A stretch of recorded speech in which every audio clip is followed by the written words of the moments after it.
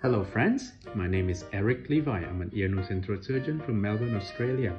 A lot of you have asked me about how do you swab a little child. So I've got my little girl here. Let's call her Moana. How old are you, Moana? 3.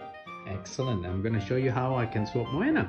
So she's sitting comfortably on the sofa. My hand is behind her back to support her head. And I'm going to swab her nose. Just remember, going up is painful. Always aim down, going low and going slow. I've got my little finger to stabilize my hands on her chin. Just going in slowly with a bit of a gentle twirl, going round to the back, 1 to 2 centimeters, twirling, twirling, twirling, and then slowly coming out. And that's it. How did that go, Moana?